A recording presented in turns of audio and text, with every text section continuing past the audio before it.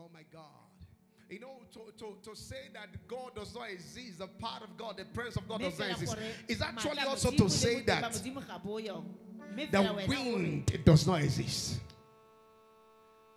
Are you following what I'm saying? Amen. You can see the manifestation of the wind. You can feel the wind, even though you cannot see the wind with your optical eyes. Am I talking to somebody here? You may not be able to see God with your optical eyes. You can see the manifestation of God. You can feel. Am I talking to somebody here? I pray for somebody here today. You shall see after this service the manifestation of God in your life, and you shall begin to enjoy the manifestation of God's power in the name of Jesus Christ. The power of testimonies. There is power in testimonies. If there is anything that the devil is afraid of, it's our testimonies. The devil is afraid of our testimonies. The devil do not want us to testify. Am I talking to somebody here? That is why even after God has done something, the devil will say, hey, don't testify. I just have to wait a little bit. You are not sure whether, am I talking to somebody here? He knows that the moment you testify, he is completely defeated. Am I speaking to somebody? Scripture says from the place we read from, it says they overcame him by the blood of the Lamb and by the words of their testimonies. Nothing conquers the devil like the blood of Jesus and our testimonies. Am I speaking to somebody here? The blood of Jesus has been shed already. There is one thing that is left. It is our testimonies to give the devil a technical defeat, a complete defeat. Tell the person next to you, get ready to testify. If you are not testifying, begin to testify. Am I speaking to somebody here? Amen. You testify of two things. When you testify, number one, you testify of what God has done. Number two, you testify of what God can do. There is what God has done, and there is what God can do. Am I speaking to somebody here? In the book of Daniel chapter 3, if you read from verse 16, the three Hebrew men testified of what God can do, and because they testify of what God can do, they got their victory over their enemies. They got their victory over that situation. They said, we know the God that we serve is able to deliver us from your hands and from the fire. They testified of what God can do. Don't just wait until you have it before you testify. In most cases, you have to testify and then you will have it. And that is what faith is all about. Am I speaking to somebody here? You testify it and you have it at the end of the day. Am I speaking to somebody here? Amen. Just said, I will wait till my change comes. He said it and he saw it. What you say determines what you see. If you can say it, if you can testify about it, you are going to see it at the end of the day. Am I speaking to somebody here? The power of testimony. Testimony is key to victory over our enemies. Testimony is key of victory over any situation. Your testimony is an open defeat to the devil. Until you testify, you are yet to conquer the devil. Listen to me. It doesn't matter whether God has done it. It doesn't matter whether God is yet to do it. Until you testify, you will not have a seal on what God has done, and you will not see what God is going to do. Tell the person next to you, so begin to testify. Am I speaking to somebody here? Begin to testify. Tell people what God has done. Tell people what God can do. Am I'm speaking to somebody here. David did not just only testify of what God has done, he also testified of what God can do.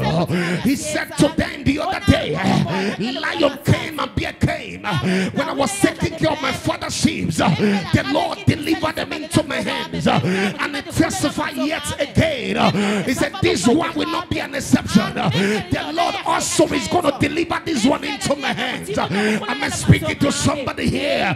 You must learn how to testify of what God has done and what God can do. I'm speaking to somebody.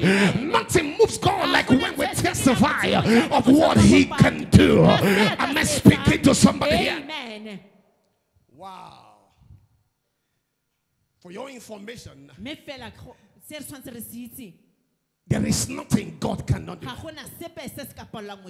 Jeremiah 32, verse 17 and verse 27. The Bible said there is nothing that is impossible for God to do. 27 says, behold, I'm the God of all flesh. He says, is there anything too hard for the Lord to do? Listen to me, child of God. There is no testimony that God cannot give to you. I'm speaking to somebody.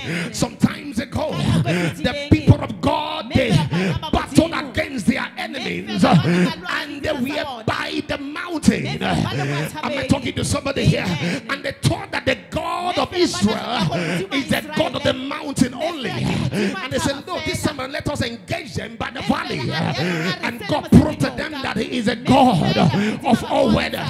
He's the God of the mountain and the God of the valley. If he can do it by the mountain, he can do it in the valley. I'm speaking to somebody here. The God that did it before, he can do it again. The God that did the small one, he can do the big one. There is nothing too big for God to do. I'm speaking to somebody here. Tell the person next to you, say, God can do it and he will do it. I don't know why some people think that God will not do it for them. Whatever makes you feel that God will not do it for you, my dear, go and settle it. Listen, if God has not done it for you, it doesn't mean that he cannot do it for you. Perhaps there are things that needs to be fixed in your life. Perhaps it's not time yet. I'm speaking to somebody here, because everything is for an appointed time, including that testimony. Are you here? Amen. In the book of Genesis chapter 18, if you read from verse 14, the Bible says, after God through the angel has spoken to Abraham that your wife is going to conceive at old age, at the age of 80 or 90 rather, that she's going to give birth, conceive. The Bible says Sarah heard and laughed, and God said, why did she laugh? Is there anything too hard for the Lord? It says, at the appointed time, he said, I'm going to return to her. And the Bible says, if you read, I believe the book of Genesis, Genesis chapter 22 or chapter 21 from verses 1, the Bible said the Lord did for Sarah as he has said. I'm speaking to somebody. Give us that Genesis. It says, and the Lord visited Sarah as he had said, and the Lord did unto Sarah as he had spoken. In verse 2, this is at age 90.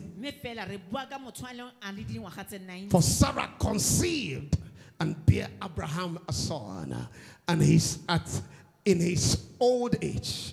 And they said, at the what? At the what? At the what? The set time of which God had spoken to him. There is time. If you have not testified about that particular thing, it is not because God will not do it. It is not because God cannot do it. Probably the time is not yet. It is not yet time. The Bible says in the book of Ecclesiastes, chapter 3, verse 11, it says it makes all things beautiful. It's time for somebody here under the sound of my voice. The Lord said I should say to you, it is your set time. Your set time has come. He says that we arise and have mercy upon Zion, for the time to favor her. Yeah, the set time has come. God says I should announce to somebody here, it is your set time of celebration. It is your set time to testify. It is your set time to get married. It is your set time to get a job. It is your set time to be promoted.